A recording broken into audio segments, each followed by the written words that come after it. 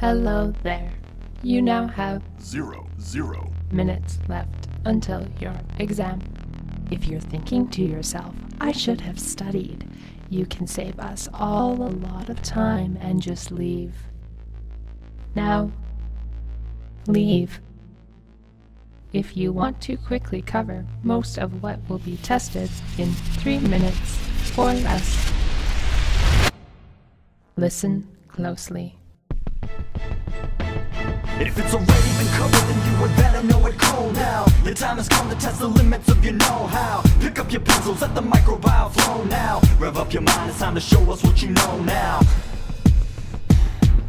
From actin to tubular, you got nothing the same. And now you add the intermediate filaments, everything changed. Prokaryotic to eukaryotic, difference is plain. So add the gram procedure plus the minus, what will it say? The membrane, take away the cares, fairly important where the cell wall tears. To put the polymer there. Can you tell me what's the function of the proteins there? As well as the lipopolysaccharide, you better beware. So rock out like Helicobacter on the gastric floor. You drank a million H. pylori, tell me what was it for? Can you tell me Koch postulates 1 to 4? Give me the reason any limit to giving a bug for every ulcer and sore. From the macro to micro, don't let the nutrients slide. It's not selective if the media cannot be defined. Track the growth factor back to 3 nutritional types. And autophoto, litho-chem, organo-classified. Run the spectrophotometry just to count up the colonies by environmental factors such as water activity. Growth measured by a million different living conditions, but limited by osmotic pressure, pump the ions or die. If hypertonic, gotta find a way to balance it out. If alkaline or acidic, is it an alkalophile? And whether hot or cold, the temp is taken into account. What about the pressure overlooking stuff cannot be allowed? Oxidation's equations, it goes to chemistry past. Calculate it from equations, can you factor it fast? Add a donor and acceptor, let the water react. Remember metabolic pathways, we're bringing it back. Photosynthesis is done without a ton of components. Photophosphorylation grants a way for chlorophyll ownage. They're generating ATP by running motor overloaded by a membrane gradient. Better know the proteins in it. Photocyanidins, pigments, and cyanobacteria like reactions gave a way for ADP to be there in the middle of anaerobic water on the top of a pond. Where the photosystem one is useful but the second is gone. With a phonetic or phylogenetic method of getting specific based on the characteristics, give it a name. From the morphous zero biovar, show us where differences are. Taking the name of a genus by similar traits in the strain. Every hostile environment, there's a livable spot for Archibacter to grow based on the proteins they got. Instead of peptide or glycan and NAM, which is classic, they use N-acetyltalosamidoronic acid. All the Proteobacter alpha through to delta by name got very different characteristics from the traits in the strain. They gain motility by ciliary flagella, they stay at amphilophum monoparatrichous spots on the frame.